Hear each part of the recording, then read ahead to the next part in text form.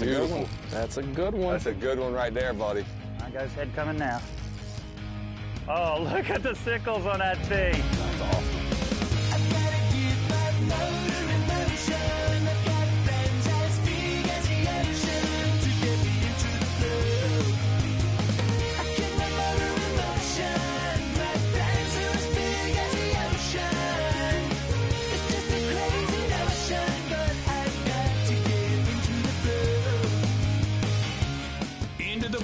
Presented by Yellowfin with Captain Scott Walker and Captain Steve Roger.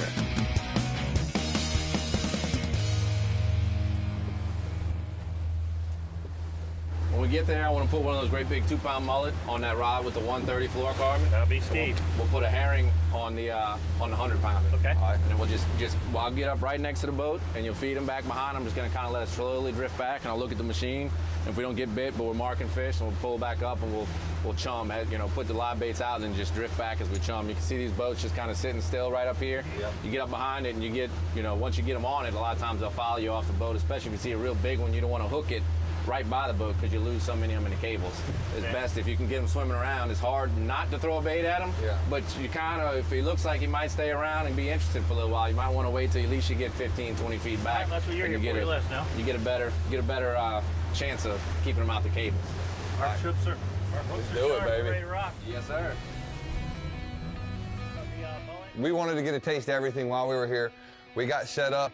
Wild Bill, Captain Billy. Captain Kevin had a charter, so we had to hook up with his partner, Yep. Captain Billy. And Captain Billy was as excited as we were. We were excited about our tunas, but he was a little bit more excited about his tunas. Well, I figured we were going to go right where we went and catch those same awesome 80 to 60-pound tunas and have another spectacular day, try to get that marlin that we didn't get.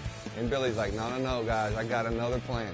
And he sure did. And something really unique to this area, Louisiana, the shrimp boats. And the tunas that follow the shrimp boats are amazing. I had no idea I had never heard about it. Maybe scallop boats in Maryland, you catch the bluefins if you're brave enough to take your 60-footer in between your rigging. But no, I had no idea what he was talking about. But wow, was I amazed. Absolutely amazed. We have that in Key West, but we don't have those yellowfins there. You know, we have the blackfins. You know, something else was neat, that boat never stopped moving. Whereas I'm used to fishing a boat that's still. So, you know, we roll up, he tells me, because I told him, I said, I want a big one. I said, you know, I want a big one. He said, I know you are when I'm not looking. He said, I want the biggest one. He said, get the biggest mullet in the well. Scott. Well, you already caught like 4. I think I caught 1 the first day. You want the biggest mullet we can find? Big one. We got him. He said, get the biggest mullet in the well. You know. Oh my God. Well, 4 biggest pound mullet in the well. I don't even know. You asked me, Gab, so I'm looking for a big tarpon mullet, 2 pounds, 12, 14 inches.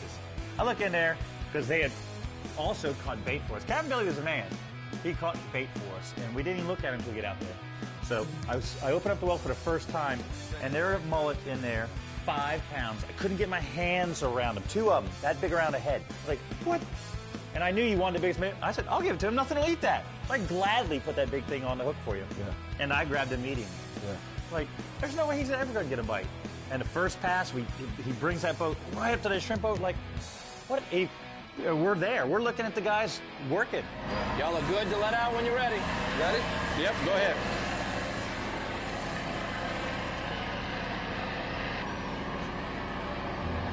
Oh! That is sick. That's a shark. Back there? Yeah. Oh, you just got hit. Look at it. You just got hit. He missed you? Yeah. That's a big old shark, buddy. Mr. Shark just got us.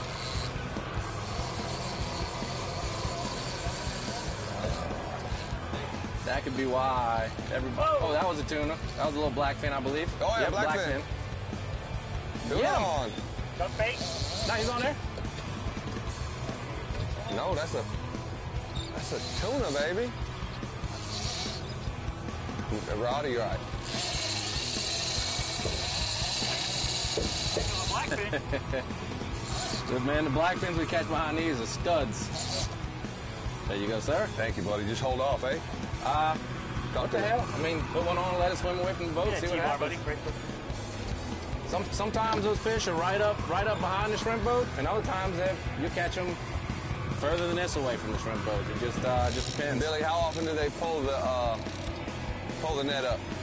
It's not as often as I'd like, I'll tell you that much. Right. Every 3, 4, 5 hours, something around there. There she blows. All right. Nice blackfin.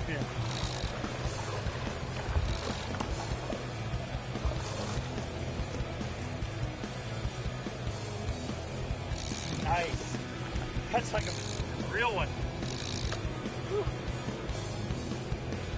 Marlon would have had to work to catch that one. Heck yeah. Oh, man. Bad one, huh? That's ones we got to specialize, tight fish with to get those big ones. No, these can get quite thick behind these shrimp boats. It's not the 150-pound yellowfin we're looking for, but He's it's a right start. there, isn't he? It's a start. Let's go. Thank you. Yeah, they good? Yellows or blacks? Roger. Be there in a second. I think greed got me there, man. I threw the biggest mullet. I mean, the mullet was that big. I couldn't get my hand around it. Into the Blue, presented by Yellowfin, is brought to you by Yellowfin, only in a Yellowfin. Yeti, wildly stronger, keep ice longer. Simrad, brought to you by the new Simrad NSS Sport touchscreen display, and by Costa Sunglasses and Tailwalker Charters.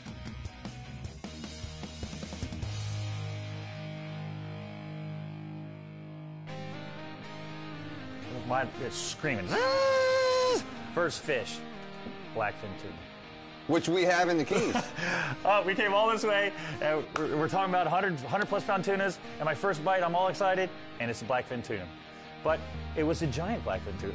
It pulled drag on an 80. I kind of wonder, we catch them with spinning rods, and here we are using 80s, and they fight just hard. So I got a little respect for that fish, but that wasn't what we came for.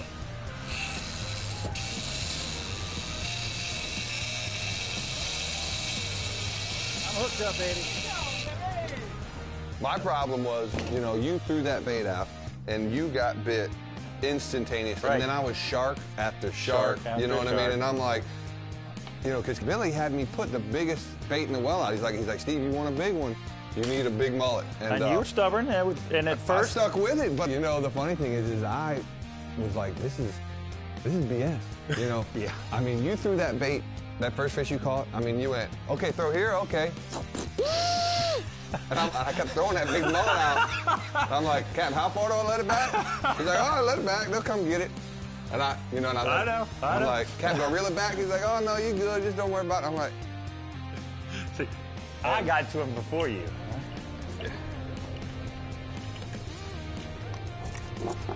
All right, show us what you got. It didn't take very long. that was quick.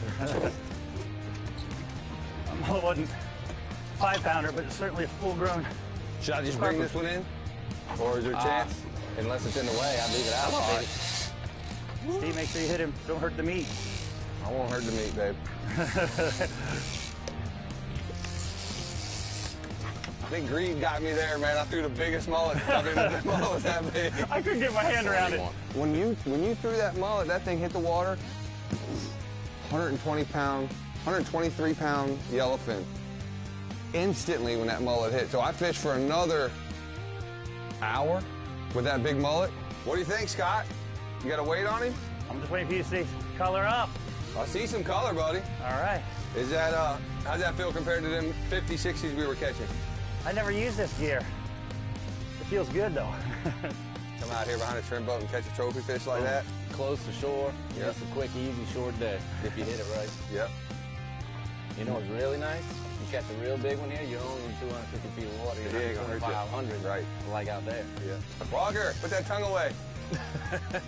Tell me you can see it. I see some sweat beads I see some forming. sickles. That's a nice Walkers don't fish, sweat. dude. Walkers Hey. don't sweat. Walker, No, I got splashed. Walker, twice as big as those other fish. Hey, that's splash. Those a little spritzer. Hey, twice as big, dude. Come on. Yeah, not kidding. Look at the sickles. Look over. He's right there. Oh, he's got sickles, doesn't Oh, he? That's a good beautiful. one. That's a good one. That's a good one right there, buddy. I got his head coming now. Oh, look at the sickles on that thing. That's awesome. I thought we had some good ones yesterday. I love it. I love it when the sickles start reaching back towards the tail. Oh. Is that a size thing or just a cool thing? Size, yeah. Bigger they get. Not always. You'll catch some great big ones with the short fins, but Yeah. How could this fish eat my mullet and I miss it with those sickles? if that sickles to his tail, It's like, he's a good 160 one. pounds. 150 for sure, yeah. this is the 100-pound flora. You did a good job, Scott. Whooped his butt.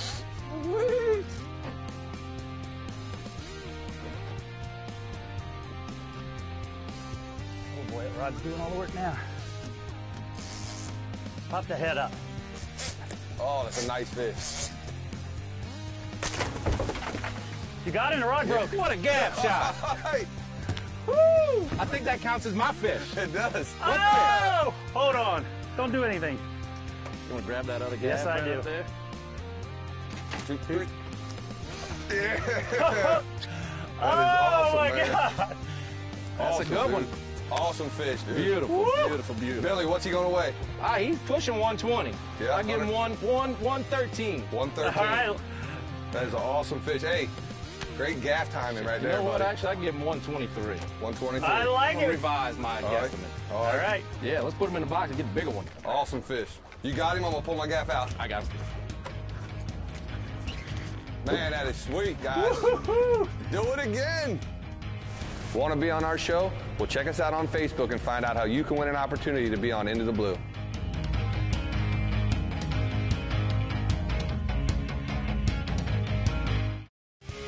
Into the Blue, presented by Yellowfin, is brought to you by Mercury, Bass Pro Shops, your adventure starts here, and by King Sailfish Mounts and Spear One.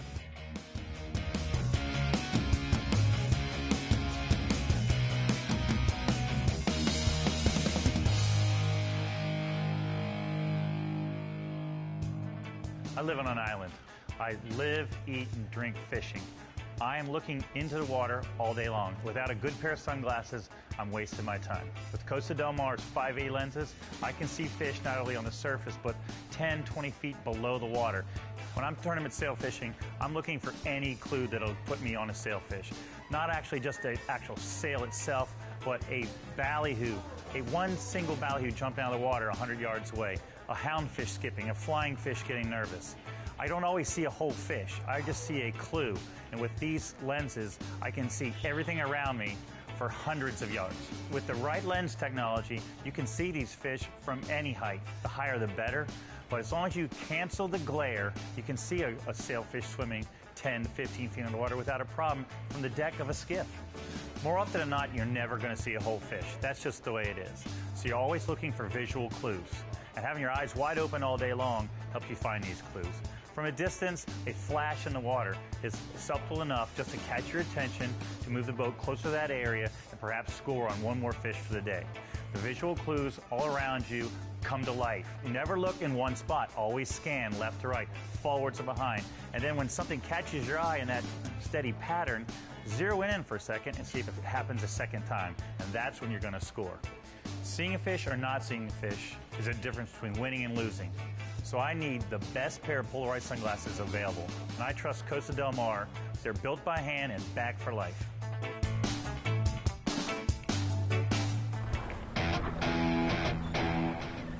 I can tell you're getting a little frustrated. We started off, the first one, I didn't catch the yellowfin, but I threw my bait in water and instantly had that big blackfin. Then the next shrimp boat we went to, I threw my bait in and actually caught the first big tuna. And you still have this giant 5-pound mullet. You've been carrying him, you've named him now. Keep putting him back on the water, make sure he's okay. And then was it the third or fourth shrimp boat? I mean, how many presentations did you make with this mullet? And then all of a sudden, pay dirt. Oh, that's him. Sickles on somebody. Oh, that was on you. Oh, That was on you. Don't you miss him. You miss him.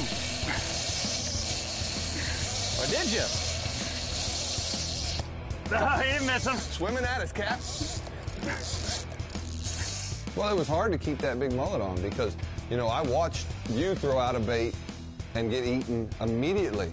And your bait was, I'd say, a quarter the size of mine. But Billy told me, I said, Billy, what's the deal? He said, Steve, if you want a big fish, you need the biggest mullet in that well. You know, after enough bonita short bites on you and blackfin bites on you, I realized that he's right. The big mullet is to keep the smaller predators off of it. So once they come up and feed and bust on everything, or even if they try to get him on the tail, then here comes Big Boy. You know what I mean? Sickles flaring, you know, he's like, and he has something to eat. What an incredible bite. What an incredible bite. He has something to eat. Look at that. Oh, his will go all the way back to his tail, man. That is beautiful.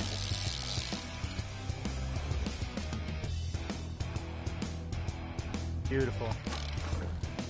Woo! Thank you, game. Captain. Awesome, dude. Good work. Look for those kids, baby. Awesome, dude. Yep. Pull him up Steve, like you want to that. grab his tail, baby? Yeah, I'm gonna try to hold him up and get a. Hold on, just I want you to get a picture with my Put phone. this all the way back Gotcha. there. It's an awesome fish. That's a beautiful fish. 20 minutes later, he's sushi. Awesome fish, man. Woo! Thank you, Captain. That's awesome, That's dude. never Good given work. up, baby. Good work. Awesome. Nice job, guys. Look at that tail. Walker hit the line. I know it's hard. 1, 2, 3.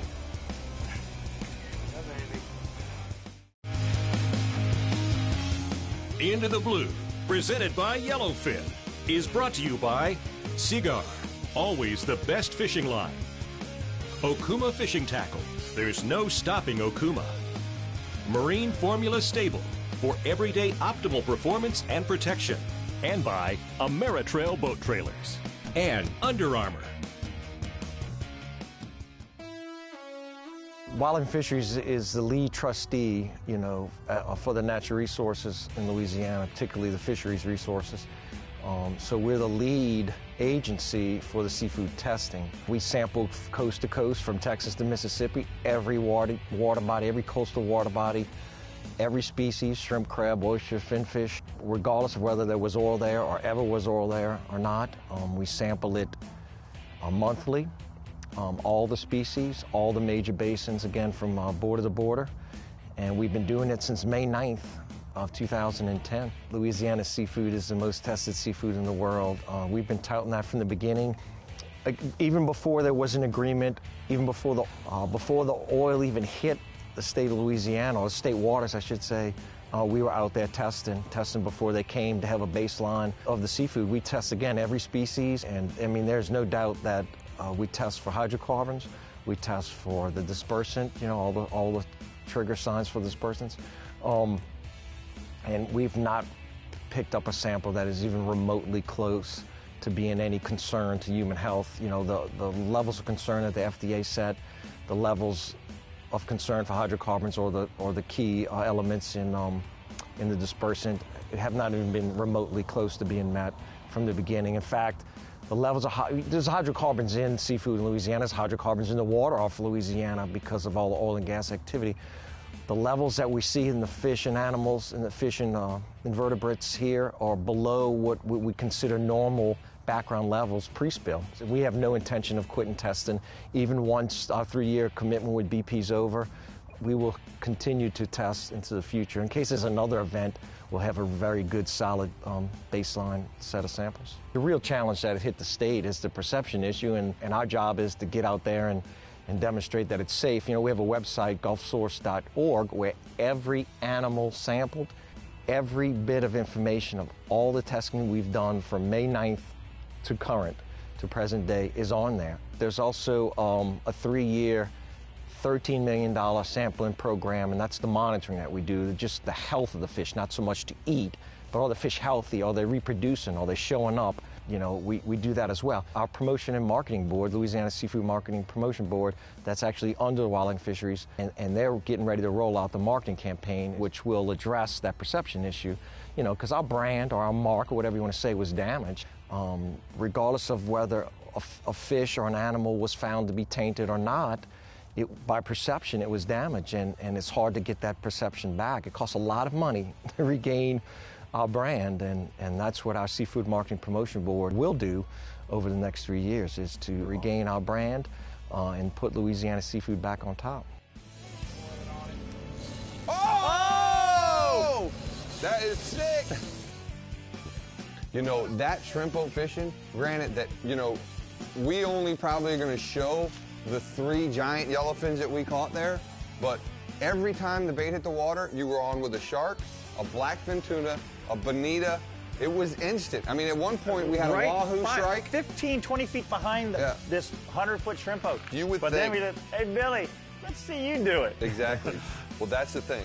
You would think a fella that goes out there all the time, charter fishes all the time, sees this fish all the time.